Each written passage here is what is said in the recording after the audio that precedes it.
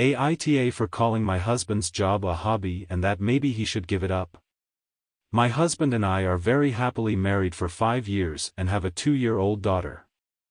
I'm the breadwinner while he is the primary caregiver for our daughter. Our schedules work for the most part, but I really need more time to decompress. I'm a lawyer while my husband works in academic research.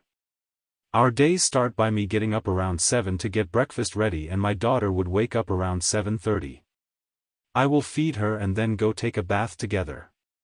My husband would be up by 8:30 a.m. and he will be dressed and ready by 9 as I leave. I try to finish work till 5 to 6 but end up usually finishing by 7:30 to 8 p.m. on good days. During this time, my husband cleans up the house, makes lunch and dinner, drops of lunch for me and runs his errands for the house. He also plays and takes care of our daughter while also teaching her both our native languages. He will get some of his work for his job that he can do remotely done when she takes her naps. He will leave for work around 6:30, his work is walking distance from our place while mine is a drive away. Since I'm often not able to make it home, our daughter will be with either his mother, my sister, or our neighbor who also has a 2-year-old. This puts additional pressure on my plate to get home quicker to relieve these people from this additional duty. My work already required me to work twice as hard as most of my counterparts because this is such a high-pressure job with a lot of internalized sexism.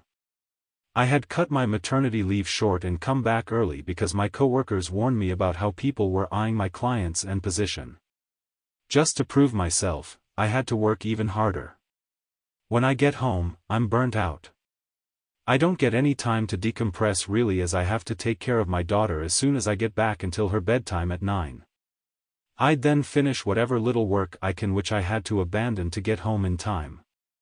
By 10 I'm spent and just crash in my bed and maybe get an hour to myself until I fall asleep.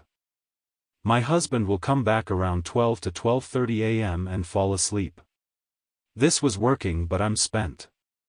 I can't do this anymore. If my husband quits his job, I won't have the extra pressure to rush home, nor would I have to wake up early and take care of our daughter right away. I'd also be able to get at least some time to myself. His job doesn't really pay as much and mostly covers his personal expenses and a few bills which my salary can easily cover.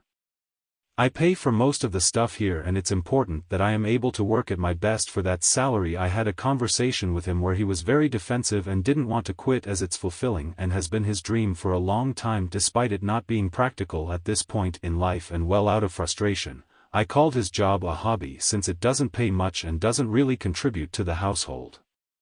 I know it was harsh, but at the end of the day it is the truth. He's not been his cheery self for a few days now and is barely talking to me. AITA.